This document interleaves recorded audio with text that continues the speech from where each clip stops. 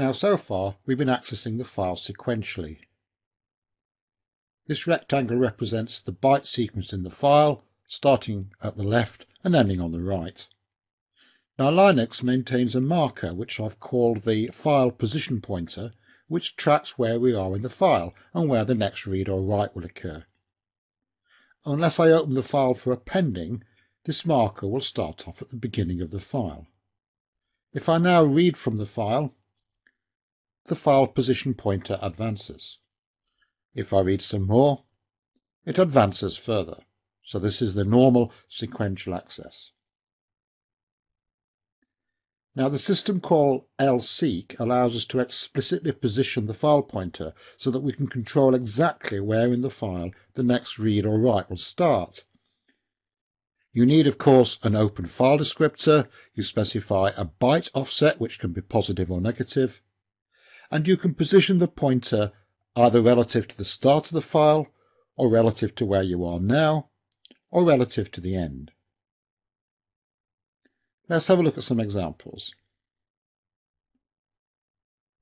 Here we're seeking 100 bytes forward relative to the current position, and the file position pointer ends up like this. Here we're seeking to an absolute offset of 100 bytes relative to the start of the file, so the file position pointer ends up here.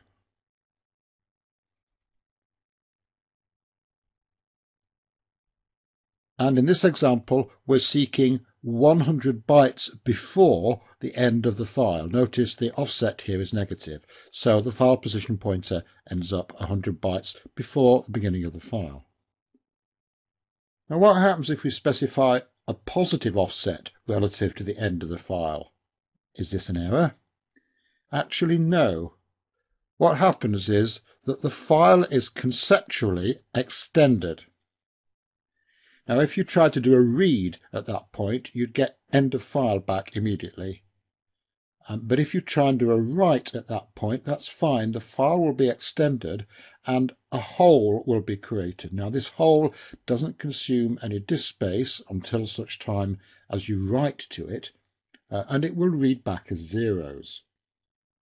This is sometimes useful for applications that want to maintain large but sparse files.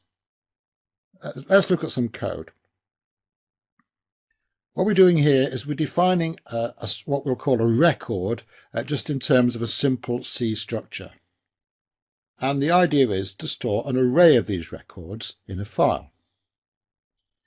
This integer variable size is being set to the number of bytes in the record. So we start by opening the file. Notice we're opening it for reading and writing.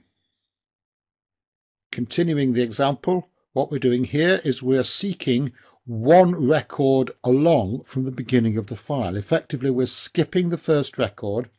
So at this point, we read the second record into memory.